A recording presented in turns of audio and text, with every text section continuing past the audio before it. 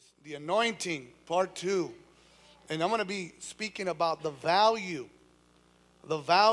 of the anointing. How many of you know that whatever it is that you value is what you'll pursue? Amen? Whatever you value, you will pursue. You'll want it. And many of us, at one time, we were babes in life, right? I can tell you right now that many of us are probably in pursuit of success, pursuit of, finances, pursuit of these things. But when we were babes, we weren't in pursuit of that. We were in pursuit of the attention of our mother and father. Amen? I know my grandson, he's in pursuit of Momo. Come on, somebody. He's in pursuit. That's his desire, is to find Momo every Sunday, go over there, grab her hand and say, when are we leaving?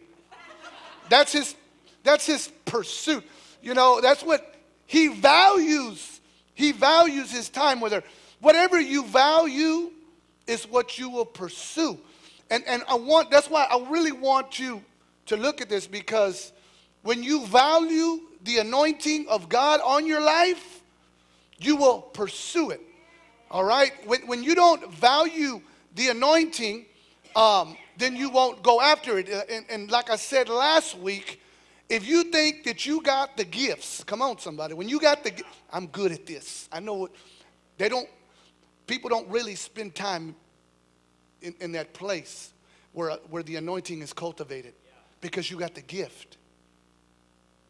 And you're a pretty good speaker, or you're pretty good, you're smart, you're intellectual, I don't need to pray as much as so and so because I got the gifts. And you ignore or put off that anointing. And so many churches, so many preachers, so many pastors, so many evangelists, all of they do their job without being anointed. How many of you know that Saul was anointed, but he lost it? He was still in the job, but he was no longer anointed to do it. Some people are still in their place, and they haven't been anointed to do it anymore. God had already anointed someone else to take Saul's place, but Saul was still on the job. And he was having a horrible time. So it's important to value the anointing. When you value the anointing, then we have to learn how to keep that anointing on our lives. But, that's another message. Okay, that's another message. I want you to grasp that, if there's a dead church, then there's a dead pastor spiritually. All right? If there is so much dysfunction in a home, then there's a dead pastor there too that ain't taking his job. Fathers are anointed, mothers are anointed, pastors are anointed. We're all anointed to do our jobs. Amen. God has anointed us to do what he's called us to do. You were not just happen to be a man or a woman. God anointed you to be that man, to be that protector, to be that provider, to be all of those things. He anointed you for that. And so many times we neglect or don't value our calling.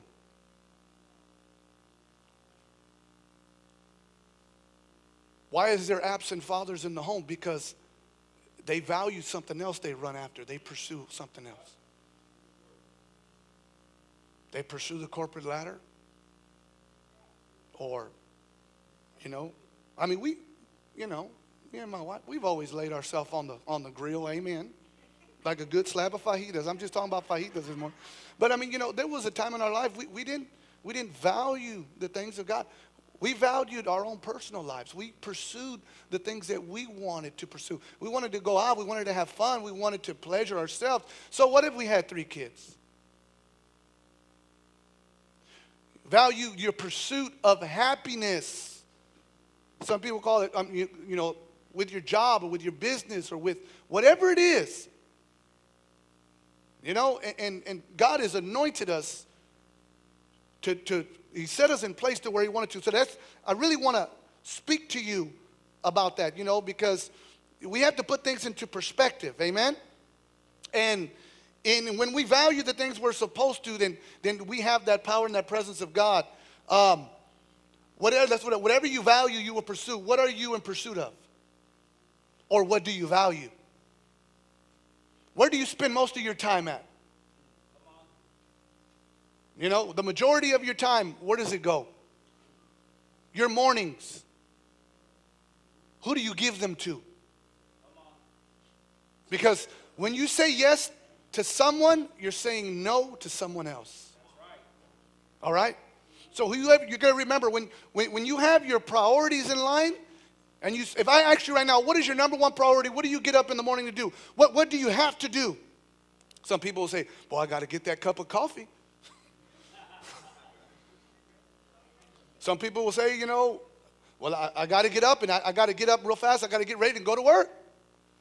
What is your pursuit? What do you go after? You know, I want you to know that when you put the anointing first, when you put God's purposes and plans for your life, when you put that first, man, you'll be in a great place. You know, many of us have, when we grown up, we figured out, well, I want to be a doctor, I want to be a lawyer, I want to be this. So we pursued a degree, right? Maybe some of you are single and you say, I want to get married. You pursued that man or that woman. You pursued it. So every one of those things takes a process. So the anointing, there's a process too. There's a process. Now there were certain cases, okay? There were these Nazarites, as they call them in the Bible. There were some Nazarites in the Bible. They were born with the anointing, okay? Samson was a Nazarite. He was born with the anointing, all right? He didn't go through the process, but he lost it, all right? You got to be careful. Some people start off great, they start off good, and they lose it. John the Baptist, when the presence of God came in with Mary, Elizabeth, the Bible says it leaped in her womb. Boom.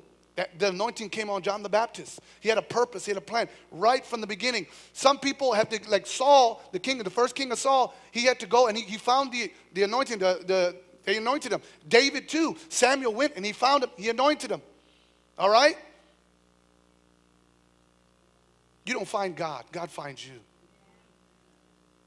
All right? And so every one of you, you're here today because God saw you. He called you. He brought you. And He wants to anoint you. Everything in life is not an accident. It's for a purpose. So, real quick,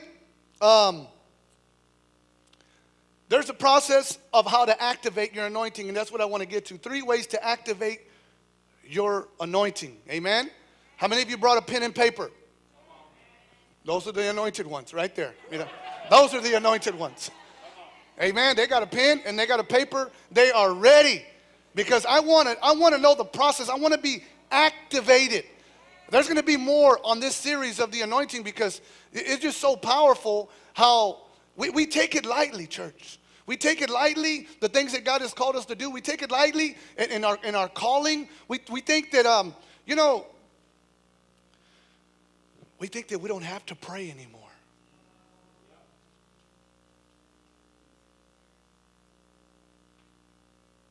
You know, there's only one thing that the disciples asked Jesus. There's only one thing. You know what they asked Jesus? Teach us how to pray.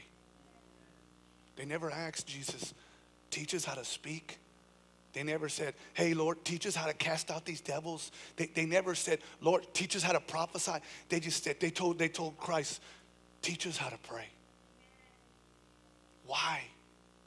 Because when Jesus would perform a miracle, He would say, Father, I know you hear me. I know you always hear me. And Father, I mean, you know, when He spoke, heaven opened and heaven came down. They saw that anointing. When He got baptized, they saw heaven open and they saw the Spirit of God come down. When He prayed, things happened. And that's why the disciples, good disciples, they'll ask you, good disciples will say, how do you do that? I want to know. I want to learn. A good student always asks questions. Have you ever heard that? A good student will always ask questions. The ones that don't say nothing, they're not even writing it down. No, I got it all in here. No wonder. 3 ways to activate the anointing. Amen. That's all I'm going to say about that. So the number one thing to activate the anointing is honor the anointing. Amen. Thank you for those 2 amens. Bless God. Thank you for them 2 amens. Amen. This is the thing. You can write these things down. Whatever you honor, you'll attract. Whomever you honor, you will attract. When you don't honor the anointing, you won't receive an anointing. You know, if you don't honor the anointing of God on your life, neither will God or people. There's an anointing of God on your life, but you don't honor it. There's an anointing of God on your life. God has called you. He might have called you to preach. He may have called you to worship. He may have called you to serve. He may have called you to be a businessman for, to fund the kingdom of God. He may have called you. I mean, some of you make money in your sleep. That's how good you are. There's an anointing on your life. But so many times, how many people you have heard sing and they're singing in the secular world? They haven't honored the anointing that God has put on their life for the kingdom of God. Amen? If you don't honor the anointing of God on your life, neither will God or people. People won't honor your anointing if you don't honor your anointing. Amen?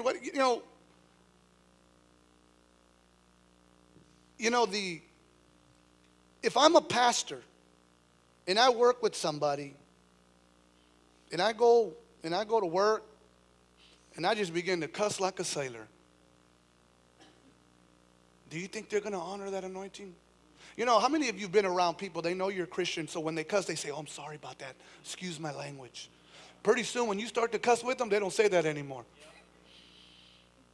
What? He cusses worse than I do. You know, it's about honoring your anointing, honoring your testimony, honoring what God is doing in you and through you. Amen? Are you too busy for the anointing? When you don't, and this is the thing, we can get too busy with our jobs. We can get too busy with other priorities. We can get too busy. Some husbands get too busy for their wives. They don't honor their wife. How do you honor your wife? If you ask your wife, how do I honor you, honey? She's going to say, spend time with me. Don't shut me down while I'm preaching good. Thank you for those 2 claps. All the ladies should have said amen. Amen. All the ladies should have said amen. And this is the thing. The proof of love is the investment of time. The proof of love is the investment of time. How many of you are grandparents? Amen.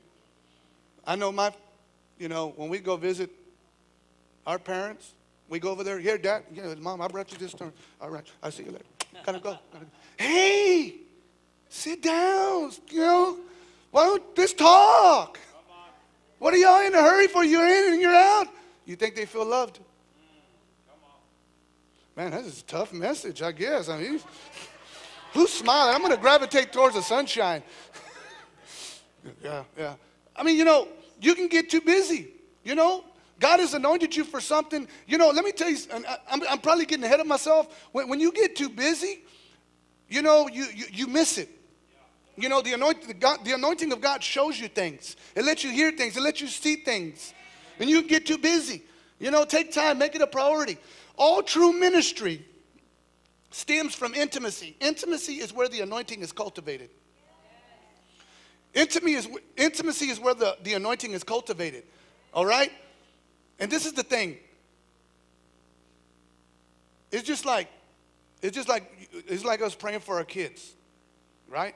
When people come and they want to pray for this child and that child, or they want to pray for their marriage, and you ask them, have you prayed for it? No, I'm too busy.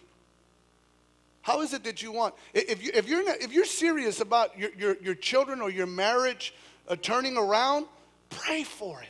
Spend time in the intimacy. God will show up in things, you know. But, you know, the main thing today, the main point of this is that I want you to understand how God values the anointing that he put on your life. When God anoints you on your life, he anointed you for a purpose. He set you apart. He wants you to do something. Amen? And so I want to show you today, these are some of the scriptures. Okay, this is 1 Samuel, chapter 2, verse 30. It says, the Lord God of Israel says, I said indeed that your house and the house of your father would walk before me forever. But now the Lord says, far be it from me. For those who honor me, I will honor. And those who despise me shall be lightly esteemed. What happened here? This was a prophet. His name was Eli. Eli, he had told him he was from the house of Levi, the priestly tribe. And so he always told him, look, I'm going to be with you forever. I'm going to extend your family line. But because he didn't honor God, instead he honored his sons, what they were doing, instead of what God wanted him to do. He says, far be it from me. He said, because you haven't took the anointing that I put on your life, you haven't taken it serious, you haven't valued it, you haven't pursued it. He says, I'm not going to honor you anymore. Eli lost the anointing. Saul lost the anointing. Look in Romans. This is New Testament. Romans chapter 1, verse 21. He says, because although they knew God, they did not glorify him as God, nor were thankful, but became futile in their thoughts, and their foolish hearts were darkened. Although they knew God. See, God is not talking to people that are out there that don't know him. We know God. We've received from God. We've tasted the goodness of God. You know, when people are out there and they don't know God. They have a reason to act the way that they act. But we don't. Amen? When God has already called you, when he has anointed you, when he's put you in a place to bring glory to his name, and then although they knew God, they did not glorify him. They didn't honor him. They didn't say, you know, God, is because of you that I'm here. You know, and that's where that anointing that he puts on your life, that's why he put it there, so you can bring glory to his name. Amen. So you can bring people closer to Christ when they say, I don't know what it is about this. I don't know what it is about this 60,000 that looks better than this 65,000. I mean, come on, that's $5,000, somebody. Why is it that they took her 60,000 instead of that smelly 65,000? Come on, somebody. That 60,000 was anointed because of where it came from. Amen. You know, it just, there's no logical explanation. And that's the thing. When you walk with that anointing, you know, when you walk with that anointing, now you'll get more done with the anointing than you will without it. What did David say? He says, I'd rather be a doorkeeper in the tent of my God than to dwell in the house of the wicked. One day of labor, one day of favor is worth 1,000 days of labor. God will advance you. Amen? But you gotta cultivate that anointing. Where do you cultivate it? You know, I don't want to be these people. I don't want to have a foolish heart. I don't want my heart to get darkened. I don't want my thoughts to become futile. How many times have I heard, if I had, you know, a quarter for every time I heard about somebody that served God and that loved God, and then all of a sudden they did things that just blow your mind. This person loved the Lord. You hear it all the time. Why? It's that constant, it's constant. They're valuing something else rather than what God has put in their heart, his purposes, his plans. You know, I want to read some more to you. When you honor the anointing on your life and others, you honor the Lord. People do not honor the people that do not honor the Lord, they miss out on what God is doing. They miss their purpose, they miss opportunities, and they miss their breakthroughs. They miss it. If you don't believe me, turn to John chapter 5, and I'm going to show you, because in John chapter 5, here was Jesus, the anointed one. Okay? Now, I'm gonna just show you just what religion is, okay? Religion Religion just puts something on the outside. It looks good on the outside. It goes to church every week. It gives their tithe. It dresses nice. It's got the nice clothes. They got the nice car. They do nice things, but they missed it. And the people that I'm describing to you, they're the Pharisees. They're the Sadducees. And these people, they look good. They went to the church. They upkept. They did all of these things. But they missed Jesus that was right in front of them. I'm going to take you right here to John chapter 5, and I'm in verse 20. It's not up on the screen, so I'm not putting it up there, but it says, "For the Father loves the Son and shows him all things that he himself does. And he will show him greater works than these, that you may marvel. For as the Father raises the dead and gives life to them, even so the Son gives life to whom he wills. For the Father judges no one." Okay, listen. The Father judges no one, but has committed all judgment to the Son. I mean, he's honored his Son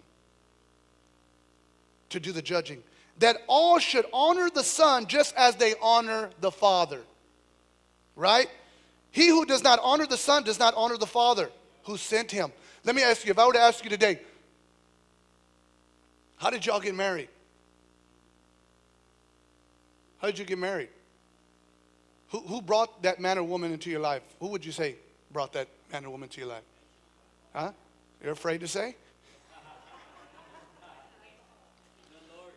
The Lord brought that man or that woman into your life. He was saying, you know what? If you honored the Father, you would honor me. Whoever honors the Father, honors the Son. Let me tell you something, men. That woman that you have in your life, that's God's daughter.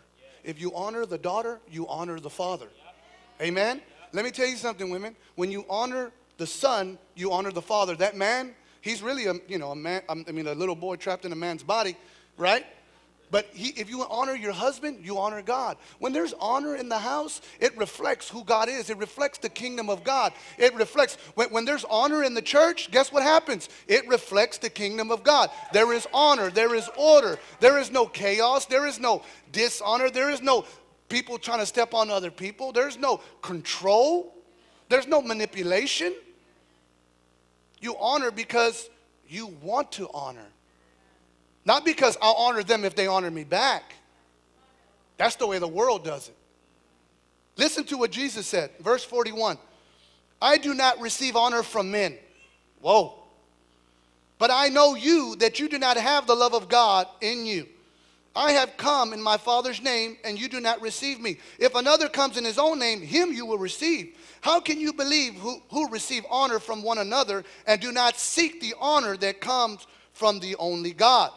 Do not think that I shall accuse you to the Father. There is one who accuses you, Moses, in whom you trust. For if you believe Moses, you would believe me. For he wrote about me, but you did not believe his writings. So how you will believe my words?" He's saying the law judges you. The law judges you because that's what you believe in. You didn't believe, and he prophesied about me. He spoke of me, but you don't believe him. You really don't believe him. You know, it's amazing how he uses that they didn't have the love of God because they didn't honor. So when we say we love, but we don't honor, how can really love be in our heart? Because it takes a person with a big heart to still honor. Amen? Honor, to me, is a synonym of humility. When you honor somebody, you highly esteem them. Sometimes we do like what the children of Israel did to Jesus. He says, they honor me with their lips, but their heart, come on somebody, their heart is not with me. Their heart is hard. They honor, hey brother, man, it's a blessing to see you, brother. God bless you. Right? You see, true honor comes from the heart. You know, let me tell you something. You know, if you want to know what true honor is for whatever person that you have a hard time honoring. True honor, and I'm going to show you how Jesus did it. But true honor comes when you can defend that person. Come on. Right? If I have a hard time honoring Ray, right, and Adam starts talking about Ray, I'm going to tell Adam, hey, you know what? I really love Ray. He's doing a great job. You know what? And he's going to do great things in the kingdom. I'm defending his honor. I'm defending his honor. God defends the honor of those that have honor in their hearts. All right?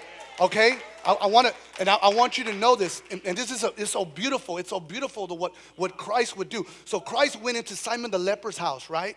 He went in there, and you know, when he went in there, there was a woman. She was a prostitute. She was an adulterer. And she came in to anoint Jesus' feet with her tears and wash them, dry them with her hair. And everybody wanted to shame her.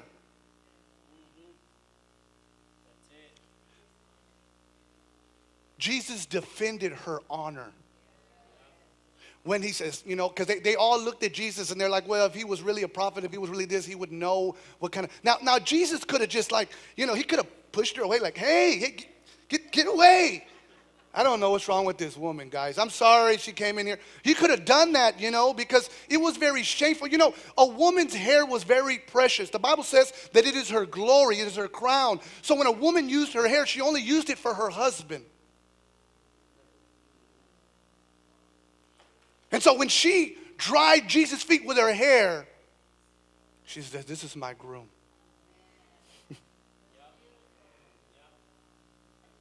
And what did he do? He defended her honor. And he says, I came in here and you didn't even give me a drink of water. You didn't even kiss me. She's been kissing me since the time she's walked in.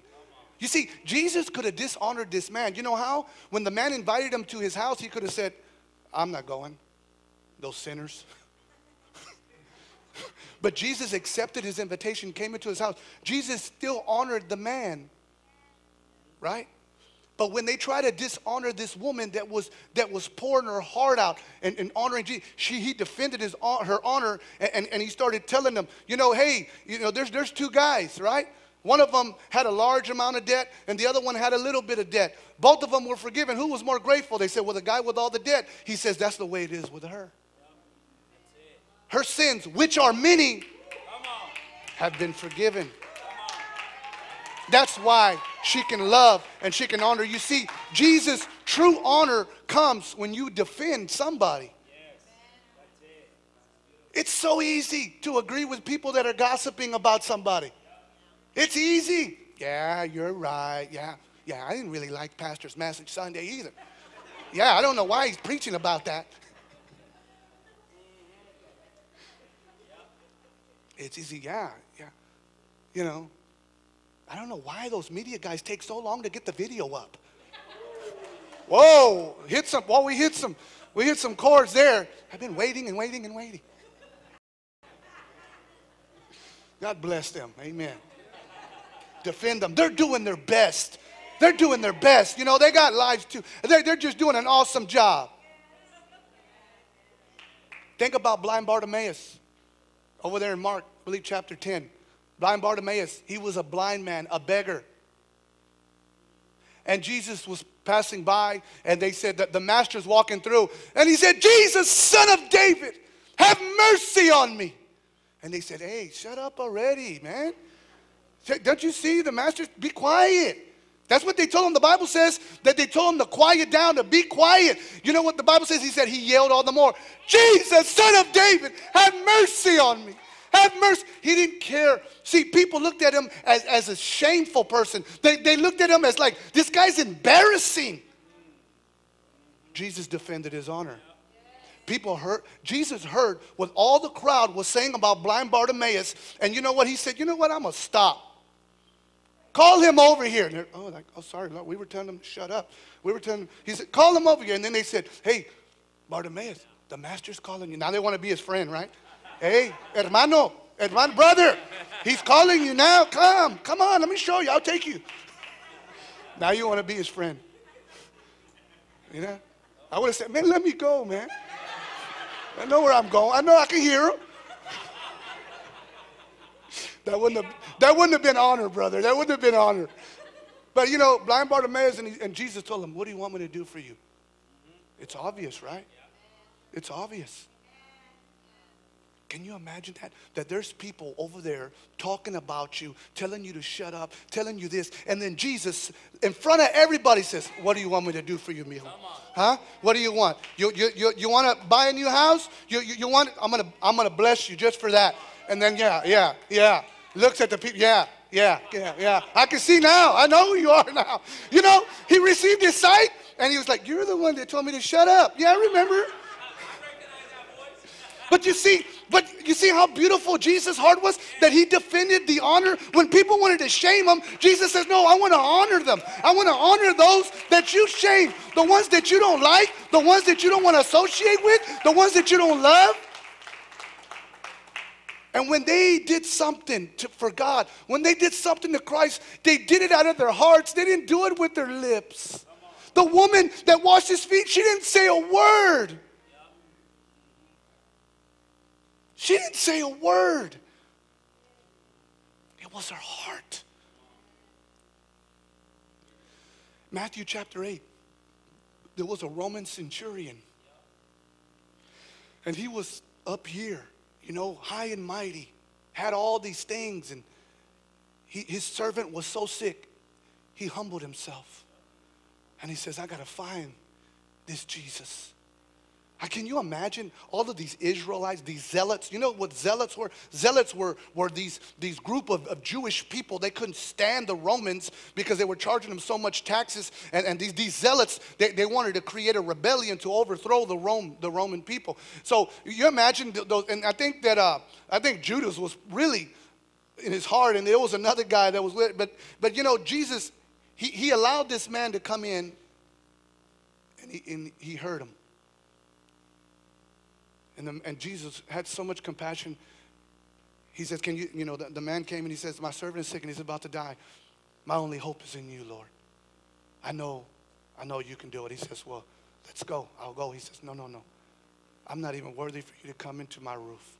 He's a Roman. I'm sure he was bowed down like this with his helmet to his heart. And he said, just speak the word and it'll be done. The Bible says Jesus marveled.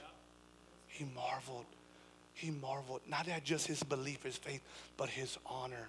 He honored God. He exalted God above every single thing. He honored the anointing. He knew that Jesus was the anointed one. You know, when blind Bartimaeus, when he said, Jesus, son of David, he was calling him the Messiah, the anointed one, the one that was to come. That's why when Jesus stopped, he says, man, look at this. This blind man can see better than all these other people. Just because you got eyes don't mean you got vision. The anointing gives you vision. The anointing lets you hear. The man was blind. The anointing allows you to hear. You won't miss it if you walk in the anointing, but you're not going to walk in it if you don't value it. When people value things, man, I can talk to sports fans. They can tell me every statistic from every player, how many RBIs, and they can tell me everything. They're anointed for sports, I guess. When you talk to them about the things of God, what's your purpose? What did God create you for? Value this anointing. Jesus said, I don't receive honor from men. What he's saying is that, the honor that comes from their lips, it doesn't come from their heart. And I love that. I preach a message on defending your honor. Jesus defended your honor. When I defend the honor of my wife, when somebody tries to attack her, I defend her honor. Every man should defend the honor of his wife. Amen? And let me tell you something, ladies, when you get to work and all these girls are talking about how ugly men are and they're all jerks and you need to defend the honor of your husband. All men ain't like that. Come on, somebody. I got a good, God-fearing man that loves me, that puts himself last. He puts us first. He's a good man. He loves Jesus. He takes us to church every week. He's a part of the kingdom man class. Boy, come on, somebody. You need to build him up. Let them know. She'll probably say, well, that must be an anointed man. Come on. Do he got a brother? Come on, somebody. That's the first thing they're going to ask. You got a brother? How many brothers you got? I need to get me one. Come on, somebody. Your sister, you're going to do something with that tongue before you get and beat them. Come on, you're going to destroy them. Amen. But you know, what are you doing? You're walking in the anointing. You're telling people all women ain't the same, all men ain't the same. God has his people. God can do something with you. Amen. You know, I love that. I love that. I love the way the Lord works. When you honor the anointings in your life and when you honor other people's anointing. Amen. You know, other people, sometimes we don't want to honor their anointing because of something that they did or maybe the way they act. That's not wrong. You're hurting yourself. Think about it. You said, well, yeah, but they're corrupt. They're this. I said, well, so was Saul. David still honored the anointing that had been on his life. And David is called a man after God's own heart. I don't want to be I don't want to be a man after God's own heart. I want to be a man after God's own hand. They just want what God can give them. You want to truly please God and truly honor God. And you do what his word says. David said, I will not lift my hand against God's anointed. We're all children of God here. We all have a plan and purpose on our life. So we shouldn't talk about any of our brothers and sisters. I've been on both ends of the spectrum here. I've been on both ends. And I've seen the results of that. Amen? I learned to defend my brothers. Defend my sisters. Come on, somebody. Amen. So, let's be like Jesus. Jesus had a common practice of defending the honor of the outcasts, the prostitutes, the tax collectors, the adulterers. Imagine the woman they threw at his feet. What do you say, Lord? Stone her, right? He said, yeah, the one that has no sin, let him go ahead. What did he do? He shamed them. He shamed them. He took that shame that they wanted to throw, and he says, that's your stuff. You're trying to shame her. You have it. Man, from the oldest to the youngest, they're like, me pesco. You got me. You got me, Lord. What do I do? I mean, if I throw it, I'm a liar. Everybody would have stomped her. Hey, I saw you the other day. I'm going to bust you in his head. I'll bust you in the head right now with this rock. You go on and throw it then. Throw it. Yeah. Be like, man, I was just with you last week. Come on, somebody. God is good. Amen? Amen. Let's go. Number 2, position yourself. This is number 2 of the anointing. Position yourself to be empty. In order, to value the anointing, you have to empty yourself. If you don't empty yourself, all of those selfish and desires, the desires from the world, the desires of the flesh, they're going to overtake you. They're going to keep you in. They're going to keep you out. So, position yourself to be empty. See, to be filled with the Spirit, we must be empty of self. You gotta empty yourself. So, this is the thing. To illustrate the rest of my points, I want you to go to Genesis chapter 32.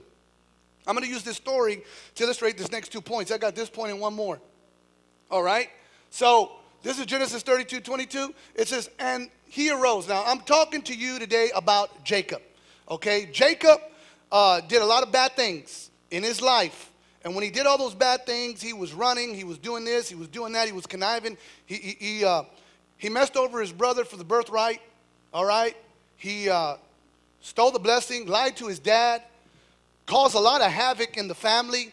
Then he went over to Laban, and Laban, he wanted to, take his daughters, and Laban was smarter than him. He was more of a trickster than him. But, his wages changed. It was just a horrible life that he lived. He's always, he wanted one daughter, and they made him have the older daughter, and then they gave him 2 other, oh man, he had a lot of problems. So, this is what happens. He's about to meet his brother. Him and his brother hadn't talked. They had a lot of unforgiveness toward each other. And they hadn't seen face to face. He was scared of his brother. Brother was strong. He was a hunter. And so he's about to see his brother. He just left his father-in-law. He's out on his own for the first time. He has 4 wives. Come on, something went wrong right there. He had 4 wives. Well, he had 2 wives and 2 maidservants, but he had a lot of kids, 11. You know, so this is where he's at. He's on the road, and he knows his brother's coming. So the Bible says here in 32:22, he says, and he arose that night and took his two wives and his 2 female servants and his 11 sons. That right there ought to make you be in prayer every day. Come on, somebody. That right there alone. All right? And he crossed over the ford of Jabbok. Remember that. Jabbok. He took them and he sent them over the brook, and he sent over what he had. All right? Then Jacob was left alone, and a man wrestled with him until the breaking of day. Now when he saw that he did not prevail against him, he touched the socket of his hip, and the socket of Jacob's hip was out of joint, and he wrestled with him. And he said, let me go, for the day breaks. But he says, I will not let you go unless you bless me. Now, the blessing and the anointing are practically almost the same. I have some definitions here, but to bless means to hallow or consecrate by religious rite or word, to invoke divine care, to confer prosperity or happiness upon someone. It also means to hallow, to make holy, to set apart for holy use, to respect greatly. That's the blessing. Now, to anoint means to smear or rub with oil, and to apply oil with a sacred rite, especially for consecration and setting apart unto the things of God. It means the act of dedicating to a sacred purpose. So the blessing, to me, is the same as the anointing. They blessed him, they anointed him. All right? He said, I will not let you go until you bless me. So he says here, so he said to him, what is your name? He said, my name is Jacob. And he said, your name shall no longer be called Jacob, but it shall be called Israel. For you have struggled with God and with men and have prevailed. Then Jacob asked, saying, tell me your name, I pray. And he said, what is it that you ask about my name? And he blessed them there. So Jacob called the name of the place Peniel, for I have seen God face to face. So this is my point right here, okay? So here was Jacob. And the reason why I say you have to empty yourself for that blessing, that anointing, is because Jacob means it's a place. The Hebrew name is derived either from the root meaning to empty itself. It was a brook, and it would empty itself on there. So this is the thing. When you go back here, and it says that he sent them over to the brook, right? So he took all of his wives, he took all of his children, and he took all that he had. See verse 23? He sent over all that he had. He sent everything over there. And he says, I got to stay here. I got to position myself in the brook called empty, because I need to empty myself of all of these things that I've been doing for so long and for so many years. He says, I need you, God. I'm about to meet my brother Esau for the first time. This is the first time that I'm out on my own. I know that I can't go without your anointing. I cannot go forward without your blessing. You see, he got rid of everything externally, but he knew there was some things internally. Come on. Amen. Yes. And so many of us, we can get rid of things physically. You can give that, but there's something in here. There's something in here. Jacob knew. He says all of this lying and this cheating and this conniving and this trickery, all these lies I've been telling. He says, I just need you, Lord. He stayed at the brook called empty. He stayed at the brook called empty. He sent over what he had. And he says, Lord, empty me. And so the Bible says that Jacob was left alone, and a man wrestled with him until the breaking of day.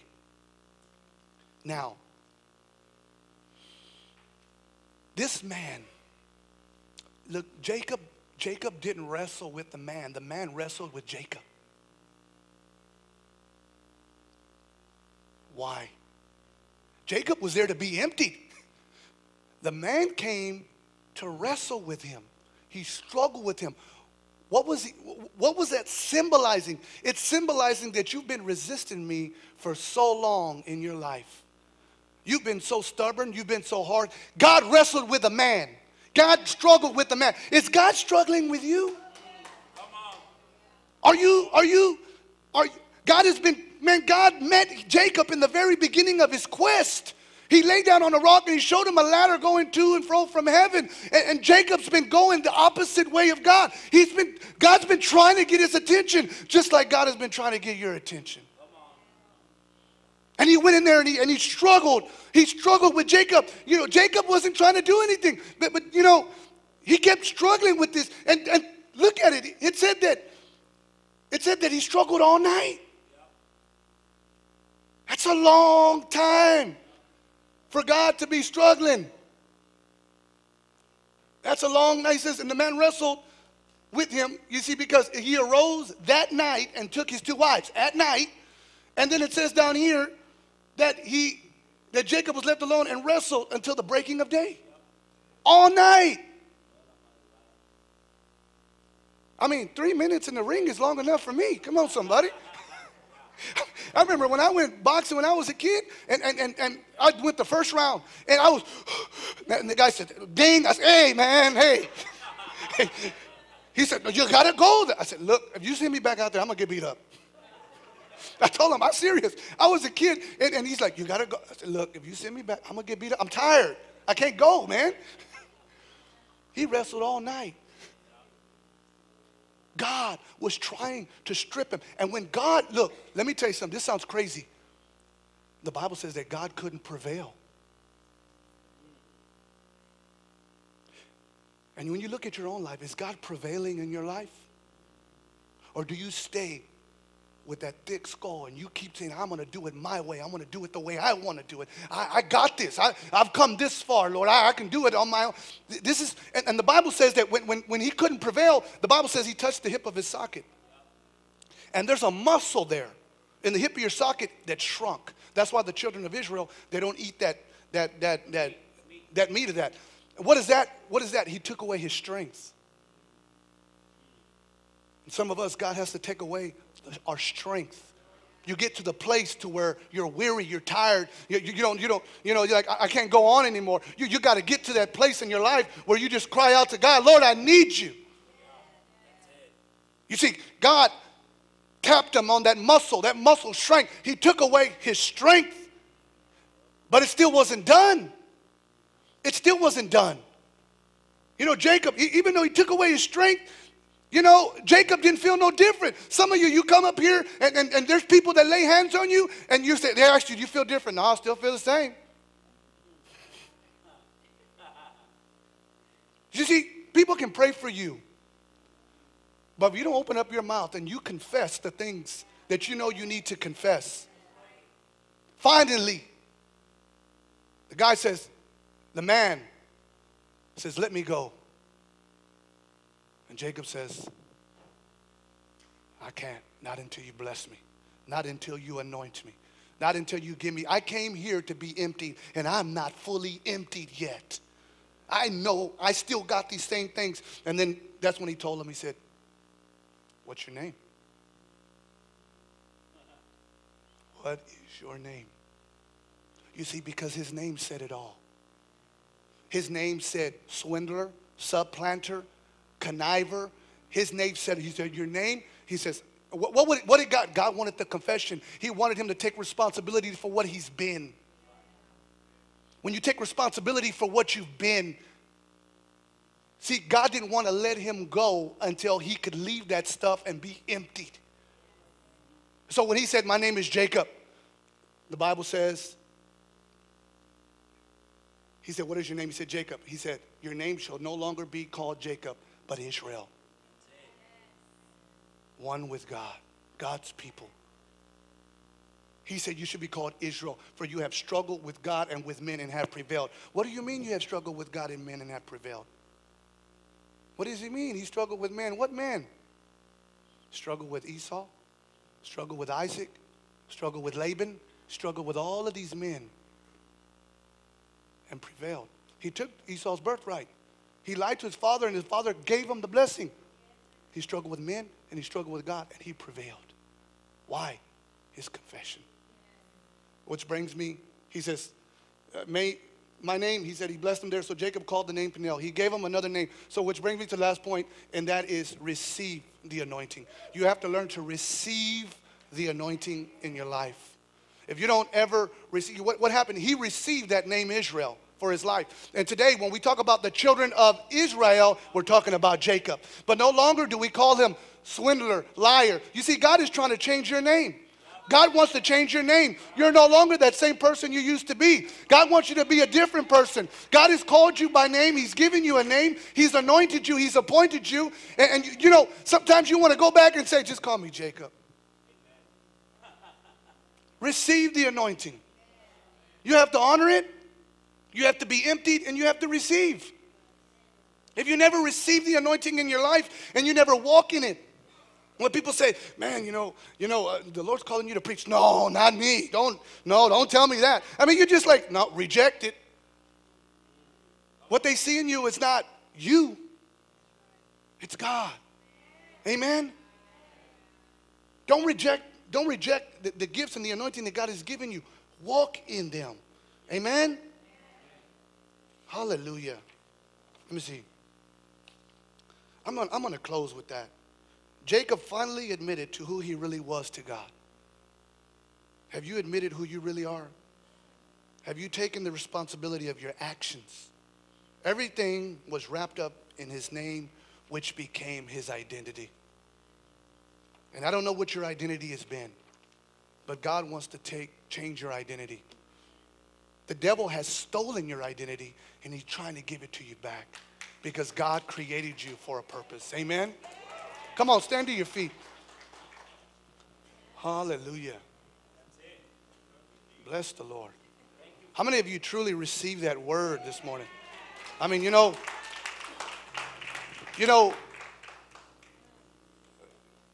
we can talk. We can talk in here. I mean, I can talk in here about things that I feel that people want to hear.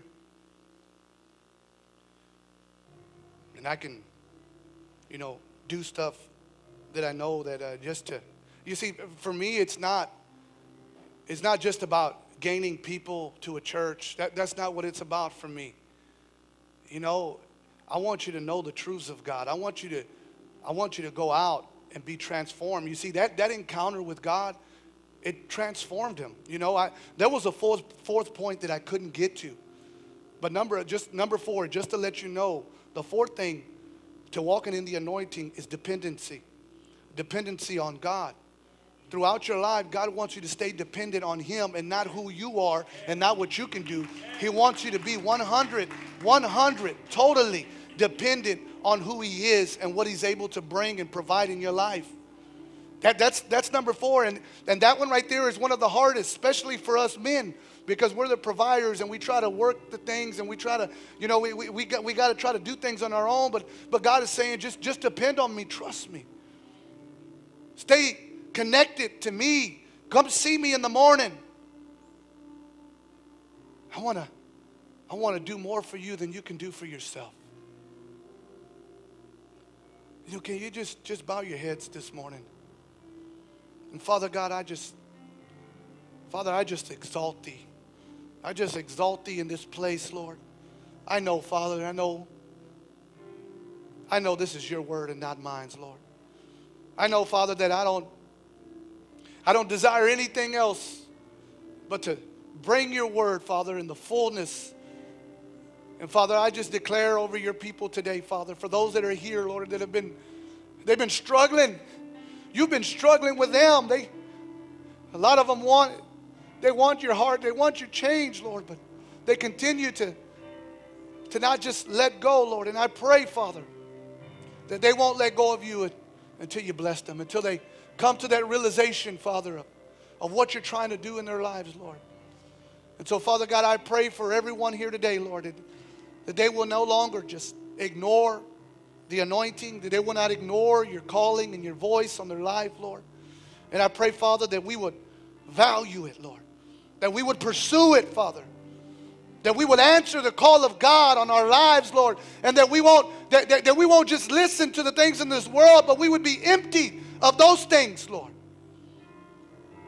I pray today, Father, that you would empty all the junk, all the hurt, all the pain from our past, Lord. If you're here today and you say, I know I need to be emptied. If that's you, I want you to just repeat after me. Say, Lord Jesus. Oh, Lord Jesus. Empty me. Empty me, Lord. for my own selfish desires. Not my will, Lord, but let your will be done in my life. I don't want to leave this place until you empty me. And today, Lord Jesus, I want to move forward with your anointing, with your blessing, with your love, with your peace, with your joy in my life, Lord. And today, Lord, I release any hurt, unforgiveness, burden, or any kind of resentment. I release it to you, Lord. And I've done wrong, and I ask you to forgive me. I receive your love, your grace, and your mercy. In Jesus' name. Hallelujah. Hallelujah. Yes, Lord. Yes, Lord. Thank you, Father. Thank you, Father, for your ministering angels in this place, Lord. Thank you for ministering to us, Lord. Hallelujah. Thank you, Father. Thank you, Father. I want you to know that God saw you. God saw you and God heard you. God saw you and God heard you. And it's time for you to walk into your purpose. God has changed some things in your life. Some desires that you've desired, God has said He's taken them away. No longer will you desire the same things. It doesn't mean that they won't be there. They'll be there. But He said He's taken away the desire. Jacob didn't have a desire to lie anymore. Jacob didn't have a desire to that. He was a good man. He had his boys. He loved his kids. And he went on to do great things. And God is saying that now it's time for you to go on and do great things. Amen. Father God, we just thank you today. We honor you. We give you all the praise, the honor, and the glory. Thank you for your presence. Thank you for your power. Thank you for your word. We give you all the glory in Jesus' name. Amen and amen. Hallelujah.